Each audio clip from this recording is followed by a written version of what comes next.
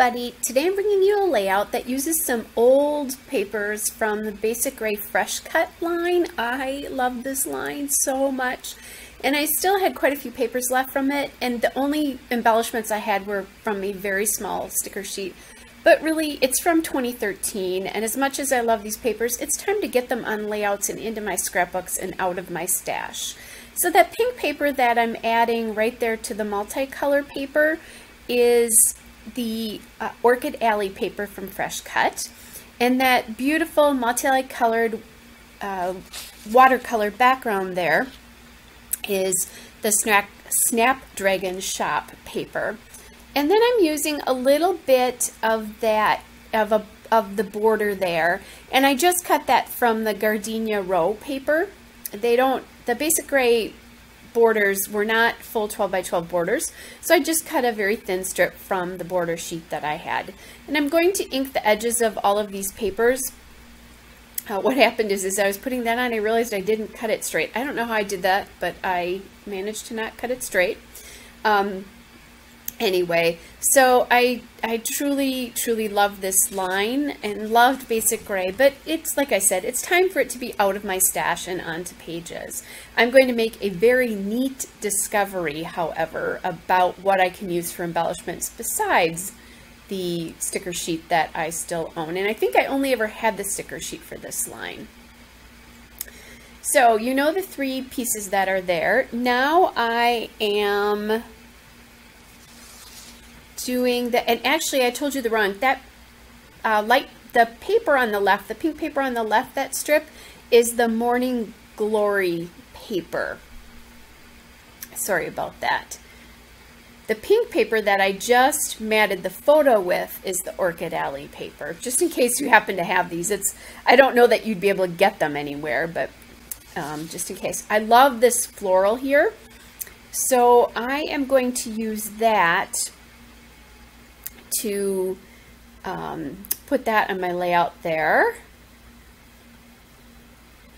And I'm kind of thinking that I might want to, I'm going to use this green paper here. So the green gingham is Gardenia Row. It's the opposite side of that floral paper, which is on point in the background. Now, I am actually scrap lifting somebody with this layout. I saw Moira O'Reilly, who's pretty active on Tracy Banks or Mercy Tiara's Facebook group, and she, I believe, if I remember correctly, helps her out with that.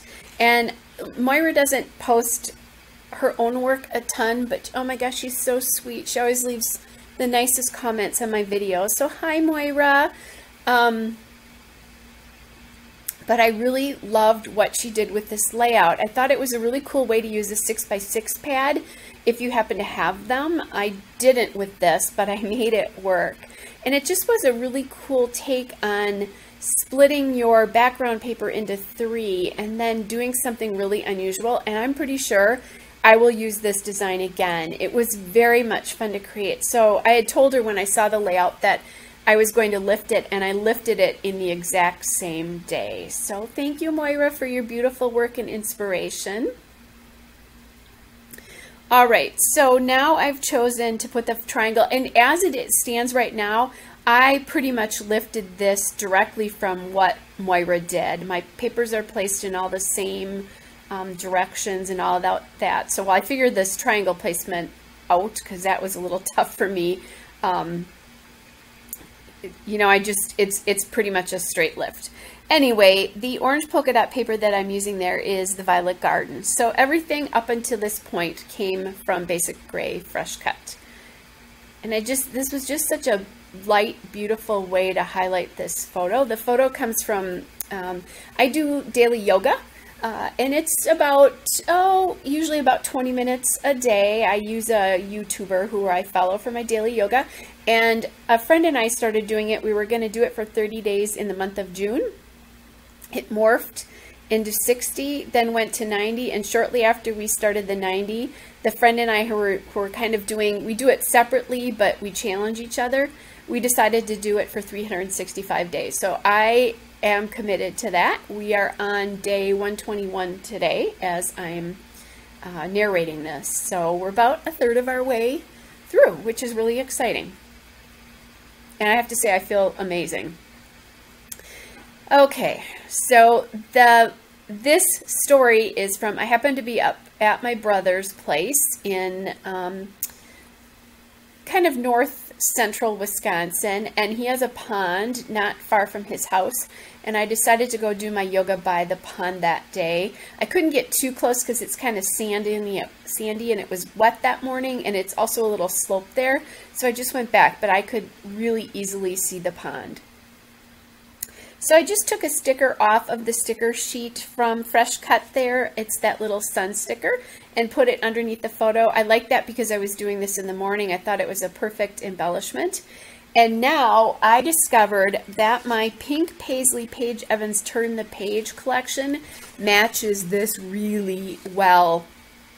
I have one more layout to do with this Fresh Cut before I think I'm kind of done. And then I'm going to put, I think I might have one full 12 by 12 sheet left over. I'm going to just add it into my Turn the Page papers because it will match it perfectly. So I just went to the puffy sticker sheet for Turn the Page and grabbed that butterfly. It's from it's called, they just called it stickers. And then there's the chipboard butterfly, the yellow one that I just put up there. And those are called the Fresh Start stickers. They are from Turn the Page, but they're called Fresh Start. And really they aren't, there's no alphas to them. They're all icons and that kind of a thing. So the next thing I need to do before I do any other clusters is I want to get the title down. Moira did her title right on the side of the photo there, on the left side of the photo, and that's what I'm going to do. I think she did one large word. I'm going to do a couple of smaller words, those words being Yoga by the Pond. And I found the perfect tile letter stickers here. It's the October Afternoon Mini Markets, the Land and Sea collection. So they're a light blue with a light green letter, and they just work perfectly with this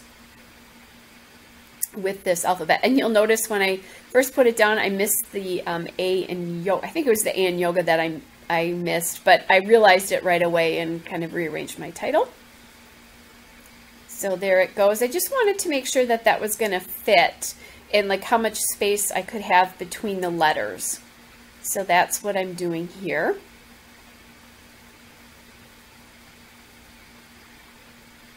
And I'll just use my cutter bee tweezers to get those stickers on because it makes it very easy to place them. And then because it's on the wax paper, it's really easy for me to make sure that my spacing is staying true as I do this across. I admire people who can just put their titles down and have the spacing worked out, but that is not me. So I rely on my wax paper. At some point, I think I'm going to get the new Thickers guides because I think those will be cool to use for this process. And I'll still probably use wax paper as well because if I'm unsure of where I want stickers and that kind of a thing, the wax paper works great for that as well too, because you don't have to actually stick them down, but you can move them around. All right, I knew I wanted one more cluster, but before I did that cluster, I put that title down because I know I want it up in the top left corner there of the photo.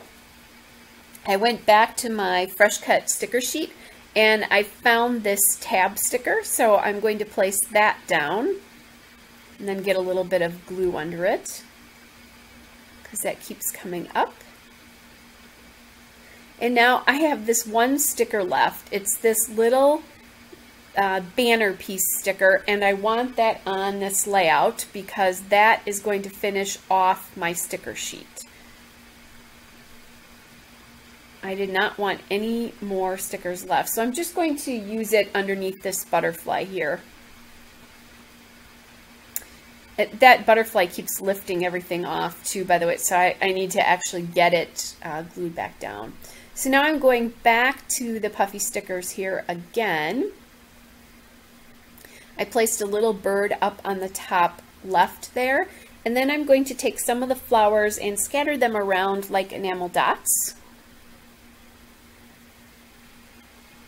And I am going to change where that blue flower went, because a flower that was a good size was in pink, and I didn't think that would look good on the pink background, so I put the pink flower up by the yellow butterfly.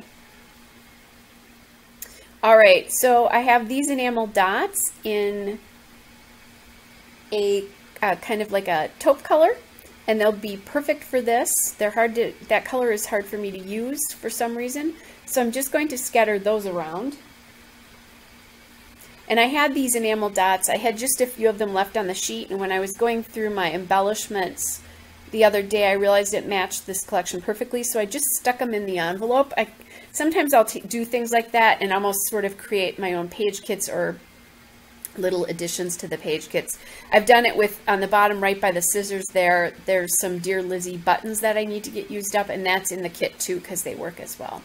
So I didn't know exactly where to journal. Moira journaled, I think, to the right of the square that said on point, but that just was not going to look good to my eye with this particular layout. I think she had a paper with lines in it, and I do not. So I'm actually just going to make it go around the bottom of the square. There's not much to tell other than that I enjoyed doing yoga by the pond on this day. I love it when I get to do it outside. So there you go, and I'm just adding that date up there on the tab. So I am all done. Hope you're all well, and I will be seeing you again soon. Bye.